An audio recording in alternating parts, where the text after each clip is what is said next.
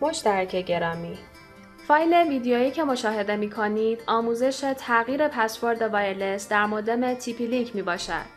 ابتدا یک مرورگر مثل گوگل کروم را باز کرده و در قسمت آدرس بار آدرس IP 192.168.1.1 را وارد کنید. نام کاربری و کلمه عبور به صورت پیش‌فرض هر دو ادمین می باشد. در صفحه باز شده از منوی بالای صفحه اینترفیس ستاپ را انتخاب کرده و سپس بر روی وایرلس کلیک نمایید.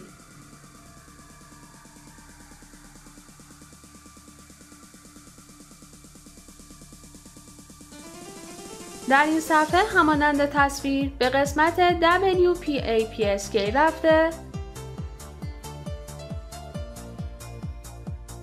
در کادر مشخص شده در قسمت پیرشیکی پسورد جدید را تایپ کرده و در پایین صفحه گزینه سیو را انتخاب می‌کنید.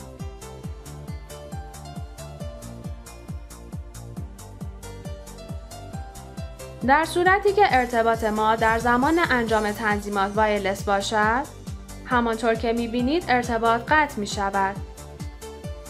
که در ویندوز 7 به این صورت که مشاهده می‌کنید پسورد جدید را وارد می‌کنید. بر روی اسم وایرلس کلیک راست کرده و گزینه پراپرتیز را انتخاب می‌کنید.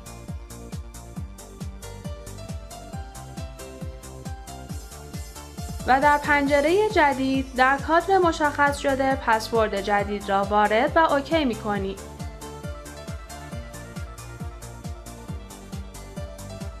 تا ارتباط برقرار شود.